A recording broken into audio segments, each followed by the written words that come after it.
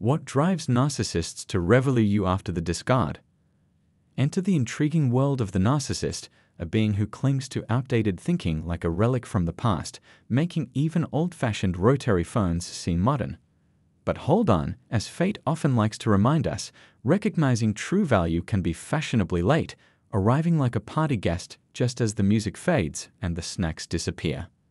Imagine this: a heart-wrenching tale of a painful breakup, a story woven with belittling words, where the threads of your importance are carefully unraveled, leaving you hanging in their indifference.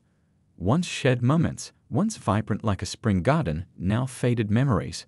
From the intense initial affection that made you feel like you were in a Shakespearean play, to the extravagant promises that sounded so sweet, leading you into a maze of anticipation, only to realize it was their plan all along.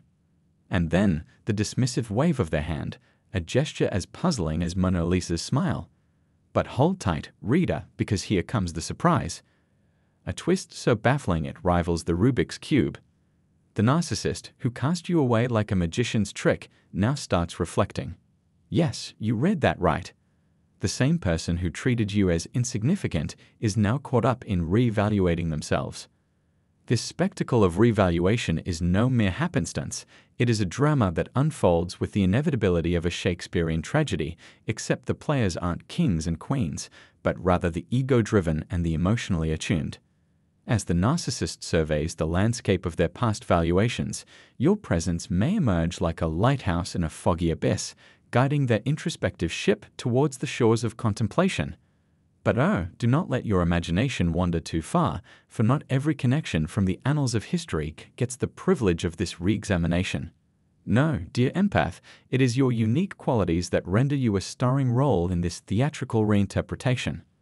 Now, before you mistake my words for a sermon of self-righteousness, allow me to clarify. It's not the trumpet of arrogance that I'm sounding, but rather a quiet recognition of a truth often overshadowed by the cacophony of the world.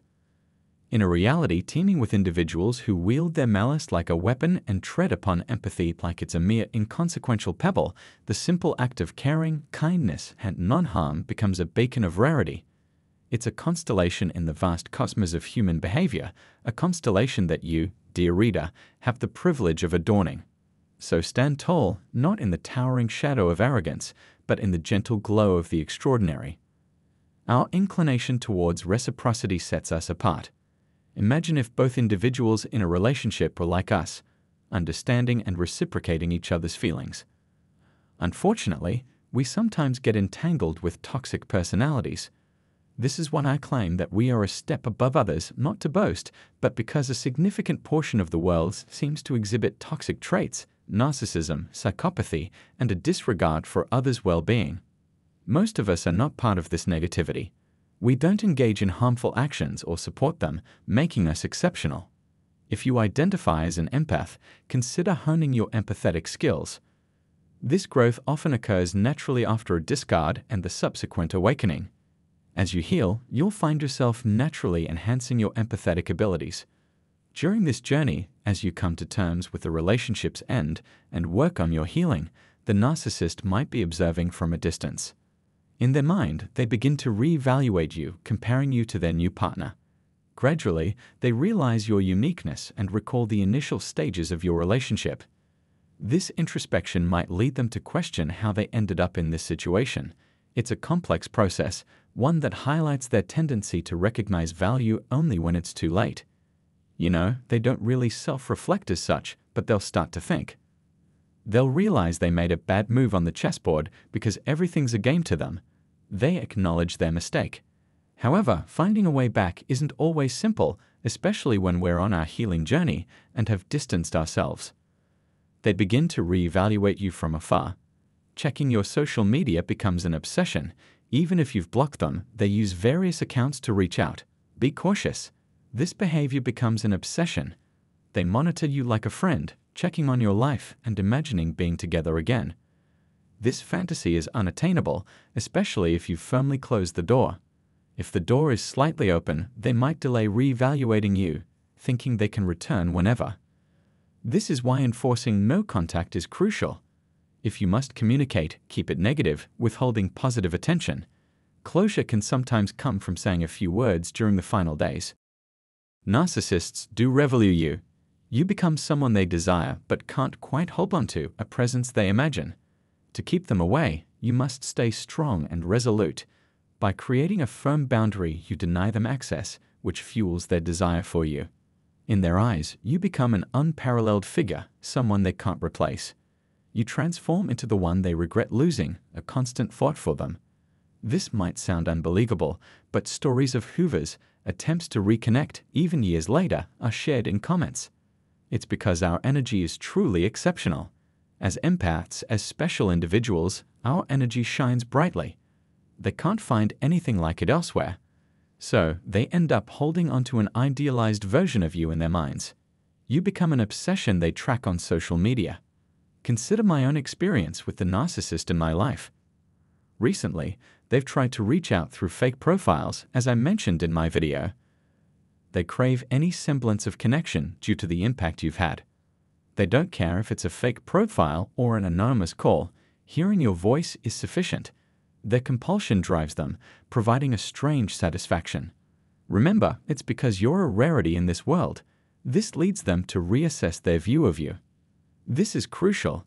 As you continue your journey of healing and self-improvement after the breakup, much like I and others have done, you'll overcome the pain and the bond that tied you. Focus on yourself.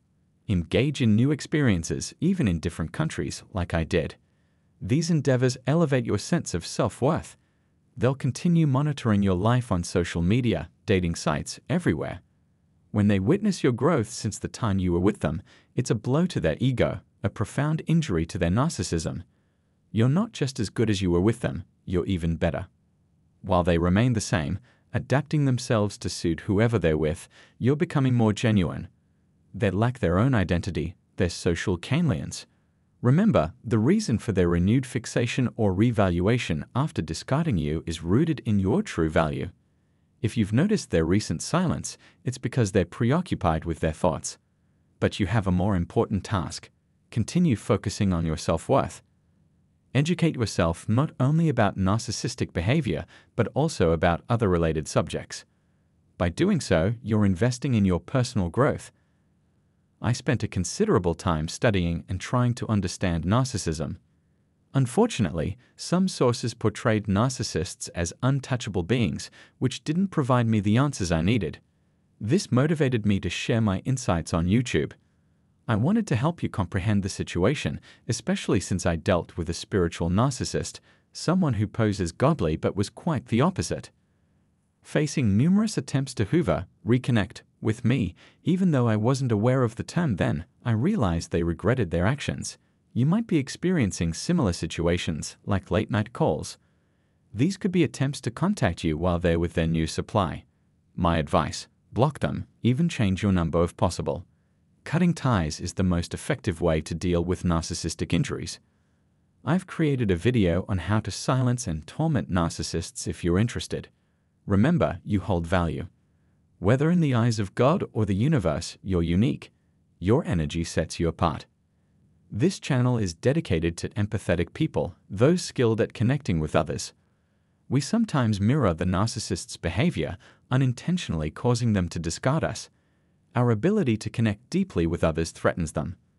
Understanding the core of a narcissist reveals their low self-esteem behind the facade of superiority. This isn't to mock low self-esteem, which affects many. Narcissists act superior, but post-discard, they grasp what they lost. The discard phase, though painful, is important. It gives the narcissist a chance to realize their mistake. Only after being discarded do they begin to admire and appreciate you again. This also happens if you end the relationship. At first, they might feel free, but eventually, they see what they lost and start to value you again. Remember, you are special. Understand and appreciate who you are. Be thankful for the many blessings from God. Count these blessings. I promise, the good things you did during your time with the narcissist will show results in surprising ways. I've experienced this in my own life. I once thought the love I gave to the narcissist was squandered, but it returned to me in different forms, blessings I never anticipated. Not just romantically, but in various aspects of my life. Now, I'm cautious about who I allow into my life. I've learned from regretful mistake, and I urge you not to succumb to loneliness. Loneliness affects us all, but as you embark on your healing journey, consider channeling your energy in productive ways. Redirect your sexual energy into areas like fitness, business, or hobbies. This energy is potent and can drive positive change. While you rebuild yourself, the narcissist will be astonished by your growth. You're becoming more valuable than they expected. Strive to be untouchable. We once settled for the narcissist, but now we must raise our standards. Settling in relationships, especially without healing, is detrimental. Remember, healing isn't linear. It's filled with ups and downs. We're abuse survivors, and those memories persist. But it's not our fault. We weren't naive. Our genuine love threatens narcissists. They discarded us, thinking they knew us, but they're unprepared for our resilient comeback. After a breakup, if you stop contacting them, something changes. How they see you shifts. It takes a few weeks. We recover and come back even stronger, like a rubber band. We turn bad experiences into strengths that shape us. We move forward, leaving them behind, and we're tougher than before. It's natural to miss someone you've lost. When others are compared to you, you're unmatched. No matter how hard they look, they won't find someone like you again. You might hear, what if they find another empath? But remember, when we were together, they didn't truly value having an empath around. They were still tied to their past, playing games and causing drama that wasn't needed. But time has a way of revealing truth. It's often after the relationship ends that they understand our worth. Absence makes the heart grow fonder. So as you focus on self-improvement, spiritually, physically, and mentally, they'll begin to reevaluate. This process may shatter them, seeing you thriving and stronger after the breakup. Keep moving forward, maintaining faith in the plan. Understand that separations are often divine interventions. They liberate us from the torment of a narcissist. Don't worry, it's never too late. There are stories of people finding happiness and true connections even later in life. Think of this time not as wasted, but as a correction of mindset. We've gained clarity and a deeper understanding of complex situations, especially involving narcissists. Remember, they might want you back, but don't grant them second chances. Thank you for watching. If you'd like to support the channel, please like and subscribe. Stay tuned for more content.